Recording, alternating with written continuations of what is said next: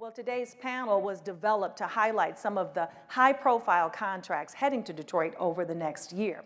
Now, while all of our meetings and events are really important, we selected this panel today because hosting their events in Detroit will really leave lasting impacts on the community, and that really is because of who these events will be attracting to the city. All right, it is time for us to get ready. The panel today is going to share a bit about their event and why they selected Detroit and what it really takes for a city to be a successful host. So I look at this almost as insider trading information. You're going to get the inside tips on what's going on. I'm going to pull it out of them if I got to pull eye teeth. So first of all, let's get started by introducing this esteemed panel this morning. And by the way, this panel, of course, like many very accomplished people, they have really, really impressive bios, and you can read the full biographical information on our website, and that is annualmeeting/visitdetroit.com/speakers, in case you want to dig into all their details. First up this morning, from the American Bus Association, we have Peter Pantuso, President and CEO. As CEO, Peter is responsible for the association's day-to-day operations. He also serves as president of the National Bus Traffic Association and of the ABA Foundation. Now, Peter has 40 years of experience in association work at all levels. Prior to joining ABA, Peter directed the government and regulatory affairs efforts at the Rubber Manufacturers Association and the National Confectioners Association, and was a regional state lobbyist for the Glass Packaging Institute. Under Peter's leadership, the ABA has grown to become North America's leading and largest motor coach tour and travel association, representing 3,800 members, and 65% of all the motor coaches that you see on the road are theirs. And our next panelist for today, well, let's give them a round of applause. You'll meet them in a moment, but let's applaud. Those are true accomplishments in terms of continuing to grow our economy. And our next panelist comes to us from the National Collegiate Athletic Association. He is Anthony Holman, Managing Director of Championships and Alliance. In his current role, Anthony is responsible for setting the strategic direction for 30 NCAA championships and global oversight for playing rules and officiating of all 90 NCAA championships. He's been with the NCAA for 12 years in the Championships and Alliance group. Prior to joining the NCAA, Anthony worked in professional sports for 5 years, including the NBA. He's the former executive director of the Quad City Sports Committee, and prior to that, he spent 9 years with the Illinois High School Association. Anthony has also been active in the Olympic movement, serving on the board for both USA Swimming as well as USA Wrestling. All right, give him a round of applause. And our final panelist today is Patrick Higgins, Senior Vice President of Industry Relations for Connect. Patrick got his start in the tourism industry as a member of the Salt Lake Organizing Committee for the 2002 Winter Olympic Games. After he spent over a decade in various CVB sales capacities in Reno, Tahoe, Palm Springs, and as well as Salt Lake City. In 2009, he left the CVB world to assist a number of high-profile organizations and sporting with their events. In 2012, Patrick joined the Connect executive team, and in that time, Connect's events portfolio has grown to over 32 annual events. Connect events attract 5,000 to 7,000 hoteliers, CVBs, and service providers annually. All right, and in his current role, Patrick assists CVBs, hotel brands, and travel and tourism service providers in the successful design and implementation of business development strategies, planners focus groups as well, and hospitality advocacy campaigns. Now, in reaction to COVID-19, Higgins leads the Connect Back to Business DMO Task Force. Ladies and gentlemen, please welcome our panel to the stage.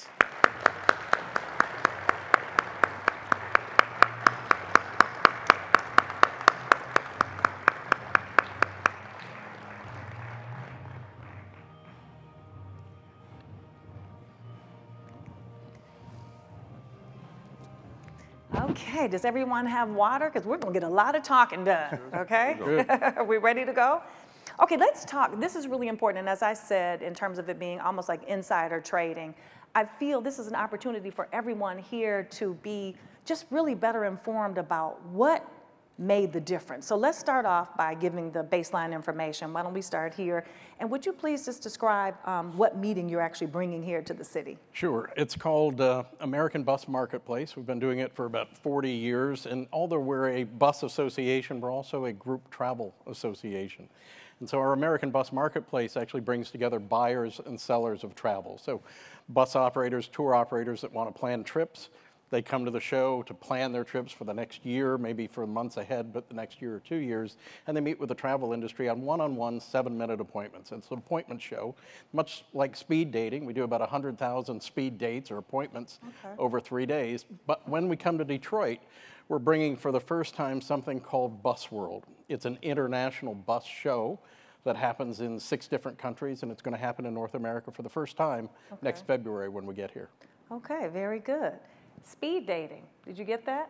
I'm getting that vision of getting people together to get that foundational information. Okay, very good. And Mr. Holman, please describe the event that you will be hosting. Sure. We're fortunate to have several events over the next couple of years that are going to be here, but the one most specifically coming up in about a month is the Division I Men's Wrestling Championship that'll be held at Little Caesars Arena, where we'll have the top 330 wrestlers from Division I institutions from across the country competing, vying for the NCAA championship. This event routinely draws over in the area of 16 to 18,000 fans per session, so over 100,000 fans for the weekend. We will have direct spending impact of over $4 million with hotels and travel in and meals and accommodations and things of that nature. Bringing in officials, workers, on top of as well as fans. It'll be nationally broadcast on ESPN, all 6 sessions over 3 days. So yeah, looking forward to having a great time here. Okay, very good. And ESPN, sounds great. Mr. Higgins? As you mentioned, we have 30 plus events we do annually. This is the big one. So Connect Marketplace will be August 8th through the 10th. Bring about 4,000 meeting and event and sports executives to town. And we'll be breaking them up really in 4 different tracks. So we'll have a corporate meeting planner track, an association track, a sports tourism track, and then a specialty market track. So we anticipate about 12 to 1,300 meeting planners, all of which have the ability to bring their own events back to Detroit. In addition to that, we'll have different destination marketing organizations, hotels, and resorts will be coming to meet with them as well. Okay, very good. You got all that? You taking notes a little bit? So let's talk about, it's what, 21 degrees for a low and 26 degrees for a high today. Detroit, you know, this is a fantastic place and we've got our weather, but everyone here is hardy on the audience and on the panel. But so why did you choose Detroit though? I mean, because you obviously have other options. We can start with you, Mr. Pantuso. Sure. You know, I was here for another industry event probably 15 years ago. And it's the last time there was a group travel event. And I thought it would be so great to come back here. But what I think really sold me is when I was here for ASAE a number of years ago. And the city was just shining. I mean, it was going through this renaissance, a lot of new product coming on board, great facilities, not only the convention center, obviously, but the hotels. And there's a spirit here that we don't see in every place that we go. We're used to going to places in January and February. That's typically when we have our show, and we're used to cold climates. So the weather really doesn't matter. It's the facilities that matter. And you've got everything that we need, including a vibrant tourism community. And that's really what it takes for us. I mean, we're more than a convention. You know, as the other gentleman described, you know, not only do we bring people here and have a large economic footprint when we're here, but our people, our tour operators, our bus operators bring people back over and over again. So we need that spirit. We need that tourism environment in addition to the convention facility. And we're going to circle back because I'm going to ask you to define some of those terms in terms of what you mean specifically by great facilities and what the spirit is, that essence. We're going to try to get them to put that into words. Mr. Holman, why Detroit?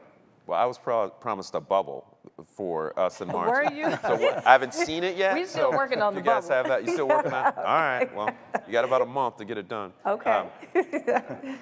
Seriously, the geographic footprint is big for us in the wrestling community. This is Big Ten country. Big Ten is wrestling is huge. the drivability and the ease of commute for many of our fans, our fan base. It's easy to get to, and those that are West Coast and East Coast, the number of flights coming into your airport made it desirable. The location of Little Caesars Arena and the proximity to hotels for our participants was also attractive, and then certainly the enthusiasm and the excitement that we feel when we brought our folks here to check out the venues and the community was really impressive.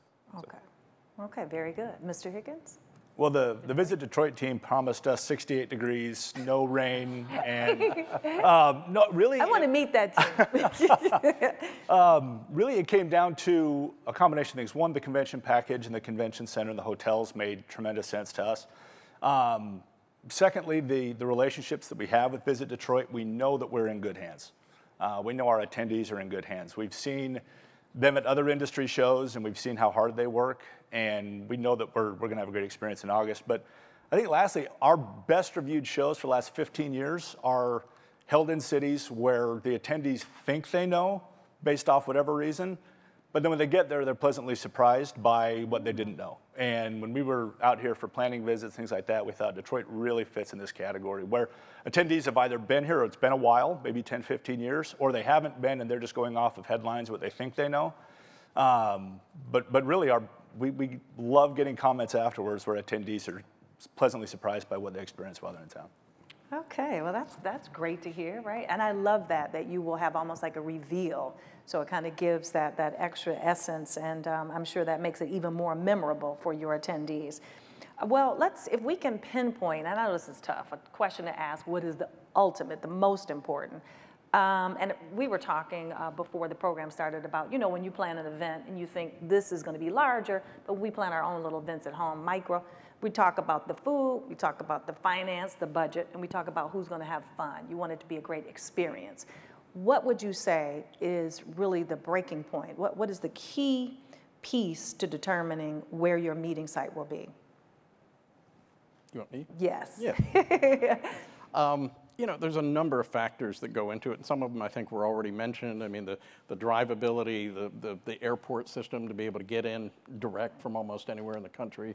Mm-hmm. We've got a lot of members in Canada. We've got a few hundred members in Canada, so obviously accessibility to those members as well is certainly important to us. It goes back to the facilities when you're here, because that's what people see. When we're planning a meeting, the most important thing for us at the American Bus Association is the business that takes place between the buyers and sellers. That speed dating environment is the opportunity to do your sales in the group travel business for the next year or two, at least to plant that seed and start that process. Okay. So if we've got everything else that goes with it, they come here and they have a great time. The restaurants are great, the facilities are great. There's lots of things for them to see and do, because it's not just a city convention, it's a regional convention, it's a state event. Okay. If they can see and experience all that Michigan and Detroit and the region have to offer, they're going to be excited, and they're going to be excited to bring their own customers back by bus or as groups in the future. Okay. I just want to get just a little vision of this speed dating moment that's happening. So is this something that it would require that you choose a hotel that can accommodate this large ballroom center meeting space? We'll do it at the convention center. We need, for the marketplace, the speed dating, if you will, we need about 200,000 square feet. And then for our Bus World show, we need at least another 100,000 square feet, maybe more if it grows. So because it's our first one, we're not quite sure. That speed dating area, if you will, by itself is about 100,000 square feet. And what's unusual at our show, compared to a lot of conventions, is in a typical convention, the seller is in a booth and the buyer walks around. Right. In our convention, the buyer is in the booth and the seller comes around on these 7-minute speed dating appointments. So you'll have to come and check it out. I like this idea, right? Speed dating. Okay, Mr. Holman, what would be one of the key factors in just making the choice? What's going to push you over the edge and say, yes, Detroit? Yeah, for us, we're sports, right? So it all starts and ends with the facility. Doesn't do us any good to say, hey, you've got great bass fishing here and we're looking for a golf facility, right? So it's all about what we need in the facility. Little Caesars for wrestling, for example, we lay down 8 mats. So we need a pretty large footprint in the venue. So arenas that have Olympic sheets of ice, 100 by 200 or larger, are important for us to get the mats down without losing much capacity for fans to be there, because we're among friends. If it doesn't make dollars, it doesn't make sense. Right. So it's gotta be a financially viable option for us as well. And then the things that I mentioned before: can our fans, our participants, get there easily? What are the hotel property opportunities? One thing that has in recent years has become more and more important. It seems like it's a small thing, but is the community willing to flex in terms of hospitality? What's that mean? Our sessions may not end until 10:30, 11 o'clock. Will restaurants still be open? We may need to, there's a session that doesn't start until 1 o'clock. Can folks still stay in their hotel room until checkout? So those things may seem small, but that's a huge thing, because that's the feedback that we get from our teams, from our participants. And when a community is willing to make those types of accommodations, that's the winning sauce, if you will. Okay. And yeah, flexibility, I would think that makes a lot of sense, and something that needs to be negotiated. And when you have multiple partners bringing that level of advocacy on your behalf, and you're bringing those numbers, I would think the receptivity to that should be. So that means stay open 24 hours if you need be, right? Bring in all the staff. Not 24 hours, but for a while, at least for 3 days, for those 3 days. Okay, okay. And with advanced planning, we can flex. Absolutely. Yeah, okay. Mr. Higgins, what would you say really stands out for you as one of the key reasons why you would choose a facility? Well, site city. Sure. I mentioned the relationship piece and the relationship we have Visit Detroit. Like, again, I mentioned we know we're in good hands, which helps us out quite a bit. But also at Connect, we're bringing meeting and event planners and sporting event planners, that everything from single hotel size all the way up to, we just had a planner register last week that's 35,000 attendees. So trying to find a destination that works for everybody. That they may have a strong reputation on the sports side or the meeting side, but with Detroit, I think it's all the above. And so being able to bring all those attendees to town, but being able to meet in a destination that actually has a perception or reputation of being able to host different meetings and events and sporting events of different sizes makes a big difference for us. Okay, and I've heard flexibility from Mr. Holman, so I want to build on that and ask you, because we have everyone here that has their own tree of connectivity within the hospitality services. What can that industry do specifically to really meet your needs, to ensure that things go well and that it is a successful event?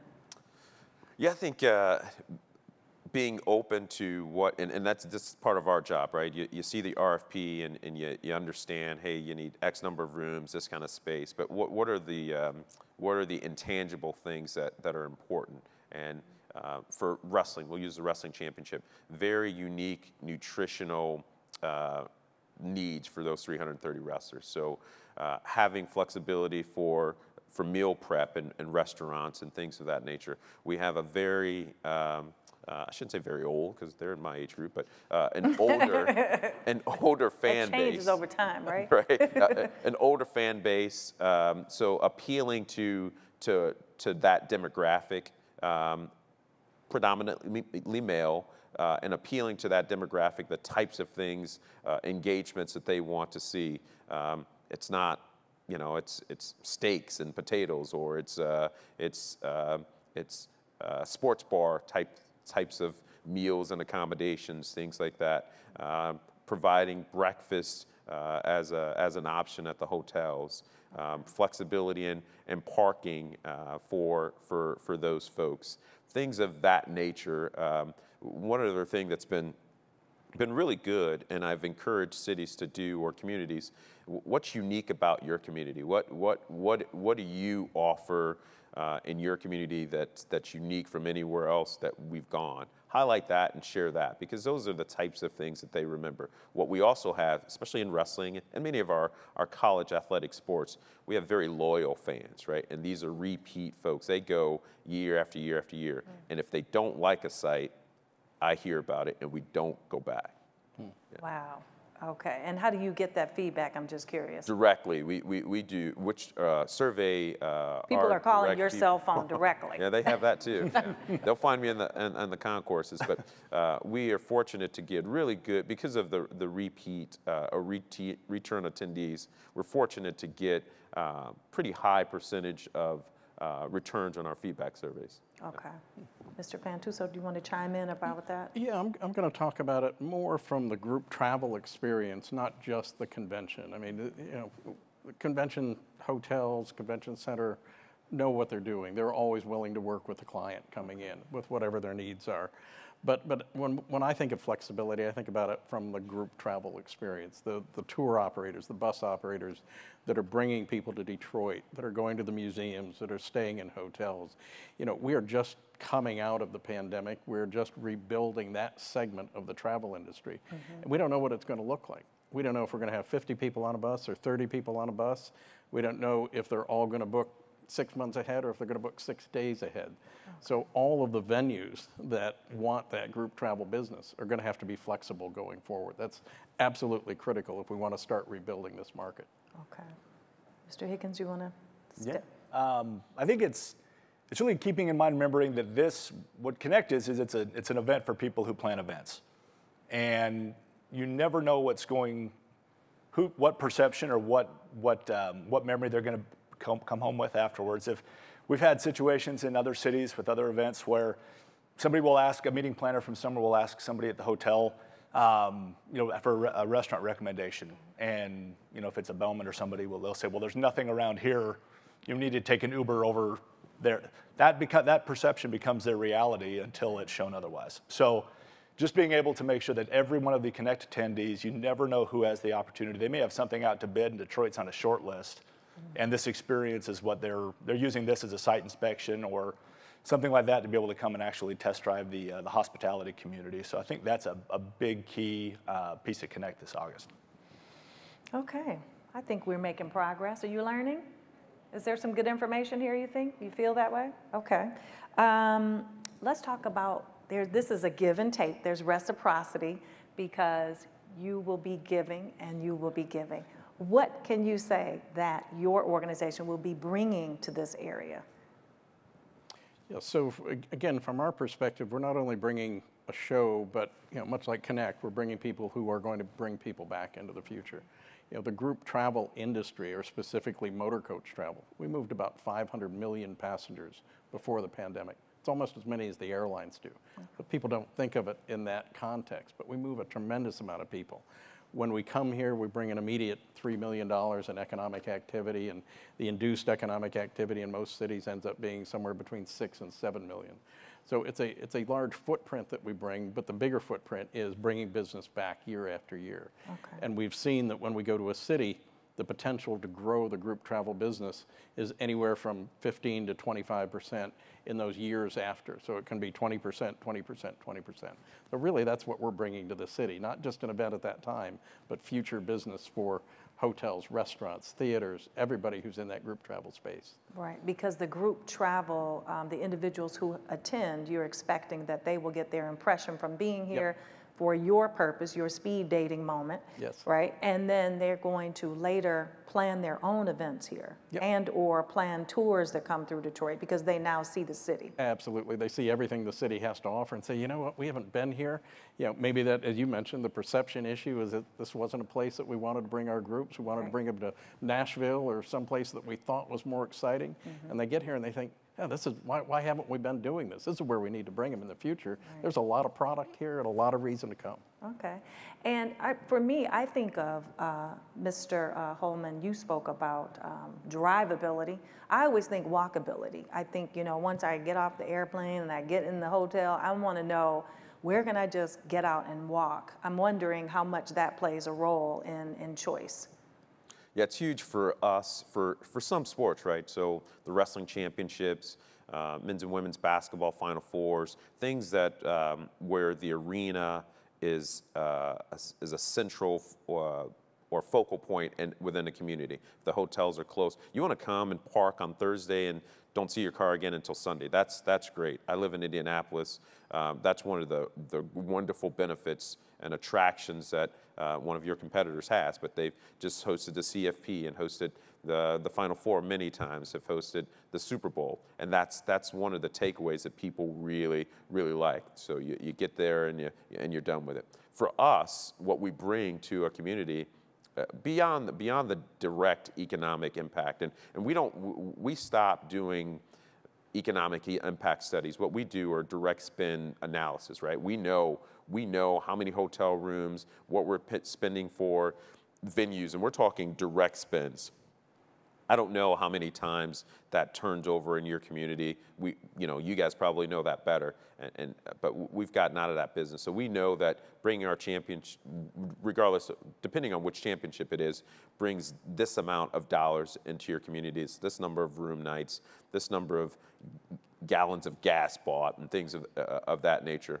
And then we know we've got 90 championships, right? So that's the value that we feel like we bring to you. If it goes well with this, there are 89 other opportunities. So. Okay, very good. And Mr. Higgins, you are bringing to Detroit what? Well, much like Peter, there'll be that direct impact while we're here. But I just checked our registration data this morning, and we have, on an average of the planners that have registered so far, they're planning about an average of 9 events themselves each year. Average budget size is just a little bit under $100,000 for each one. And over 80% are anticipating signing contracts with hotels before the end of this year. So the value and the potential for the short-term business is there, but then also that lasting impression that can be left that'll benefit down the road will exist also. All right, so I'm hearing growth like the concentric circles. You're going to be here, and then that will continue to grow based upon people's impressions. Okay.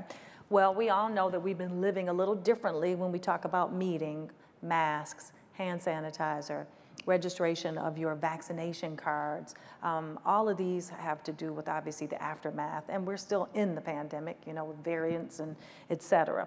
What impact is that having, even though business, clearly we talked about how business, we've still been able to book a lot of events here in Detroit, but what does it look like? What would the differences be? You want to start, Mr. Pantuso? Yeah, it creates a little bit of uncertainty, obviously, for the attendee or for the delegate. Now, we just had our show, we had our marketplace in Texas a few weeks ago, and I will tell you that while it was a little bit smaller, as people are still struggling to kind of get back, those that went had a fabulous time. They had a great time, and we had all the protocols in place, including the mask requirement. We use the same system that you're using here to check vaccines. And I would also tell you that, I saw on social media or got contacted from, maybe 100 people that got COVID while they were there. And every one of them was healthy. Every one of them had a head cold, and every one of them said to me, I'd go again, even if I knew I was going to get COVID, because it was that important to get back and start coming back out of the shell and getting back into the planning cycle again. It's so important for their business, not just at the show, but as I said, a year or two down the road. So if you want to do business with a group travel planner, with a motor coach company, with a tour operator, you've got to start doing it now if you want their business a year or 2 years from now. And so starting that cycle was absolutely critical, notwithstanding the fact that, it's a little bit uncomfortable or challenging to deal with. I was really struck by an article I saw on the news, I think it was yesterday, talking about, 12 months from now, we're all going to be treating COVID as the flu. Right. I mean, our immune systems are going to be built up. The whole system is going to change. We're all going to be, taking shots, and we're all going to, like we do our flu shots, but we're all going to be relatively healthy going forward. Right. Are there some differences in your planning now because of COVID? Yeah, considerably. It's been, certainly it was a difficult time for all of us, right? In the sports arena, in the sports industry, we really had to reevaluate how we were doing our work and how we were preparing facilities and championships and individuals to participate.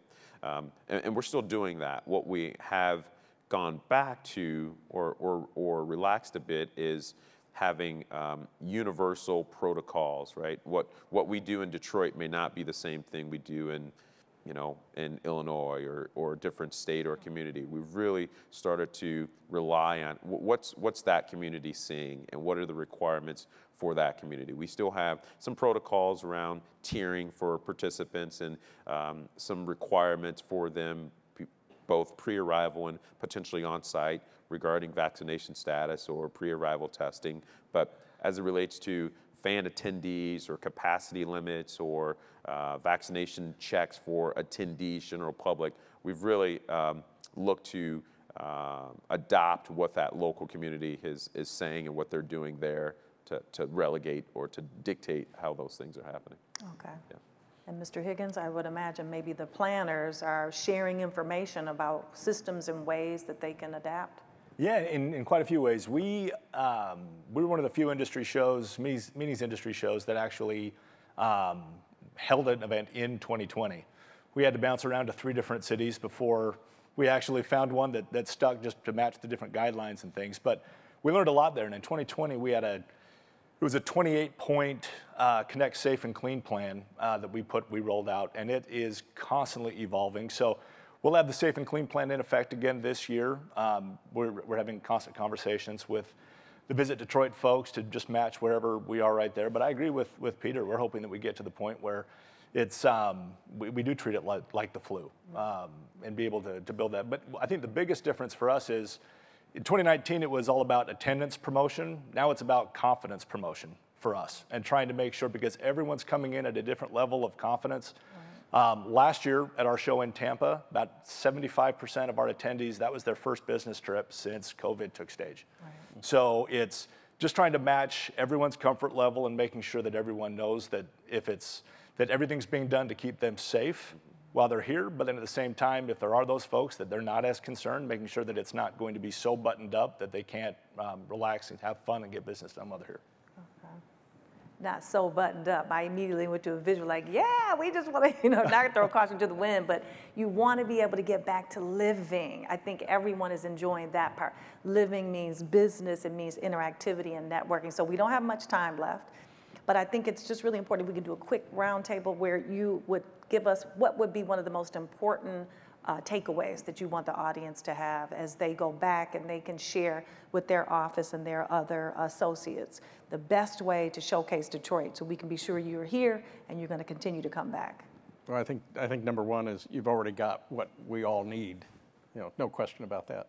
Number two, that spirit of hospitality clearly exists here. I mean, from everybody that I talk to that are my members, they're all excited about the American Bus Marketplace and Bus World coming here. And lastly, the facilities that you've got are already in place. It makes it a great destination, and it's a unique destination for us where we're going to see things that we haven't seen for a long, long time. So we're excited. You guys are ready for us. Okay, that's a good sign. Mr. Holman? Well, I don't know if I can add much of that. I would just reaffirm kind of the uniqueness. What can you provide in your community, at your facility, in your business that's unique to this community that we can't find anywhere else, right? The venues are what they are, your travel is what it is, the number of rooms you have, but what's unique about the experience that we can provide those that we're bringing to your community?